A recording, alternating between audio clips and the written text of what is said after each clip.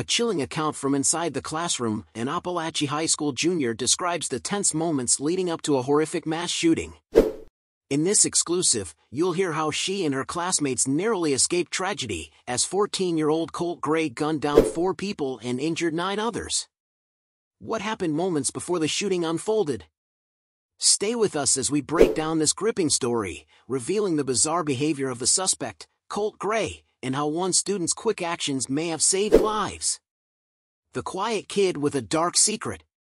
Laila Sayarath, a junior at Apalachee High School, was sitting next to 14-year-old Colt Gray in her algebra class on the day of the shooting.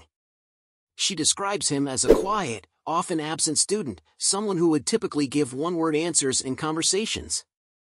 He never really talked, Sayarath told CNN. He wasn't in school most times, and when he did talk, it was just one-word answers. Her recollections of Gray paint the picture of a distant, disconnected teen, someone who fit the unsettling stereotype often associated with mass shooters. Minutes before the gunfire. On the morning of the shooting, Gray excused himself from the classroom, leading Sayarath to think he was skipping class again, something she says he often did. He left at 9:45 a.m., but what happened next would turn their world upside down. After an announcement came over the loudspeaker, instructing teachers to check their emails, Gray suddenly reappeared at the classroom door, gun in hand. One student moved to open the door for Gray, still unaware of the impending danger. But the situation took a horrifying turn when the student jumped back after spotting the weapon. "I guess he saw we weren't going to let him in," Sayarath recalled.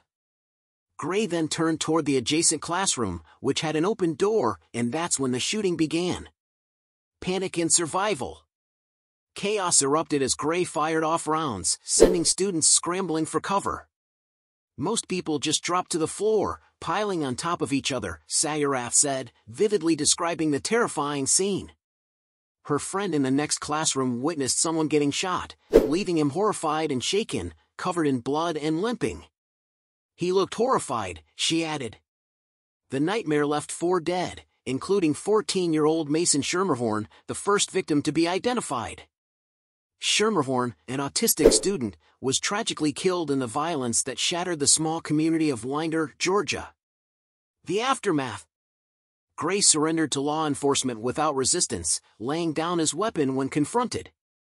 Barrow County Sheriff Judd Smith confirmed that Gray will face multiple charges, including murder, and will be tried as an adult.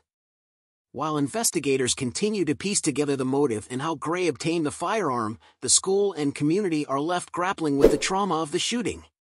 Families rushed to the school in frantic attempts to find their children, as the campus turned into a scene of chaos. The story of Colt Gray's attack on Apalachee High School is as tragic as it is terrifying.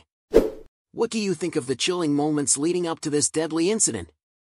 Let us know your thoughts in the comments below, and be sure to like, subscribe, and hit the notification bell for more updates on this story. Stay safe, and thanks for watching.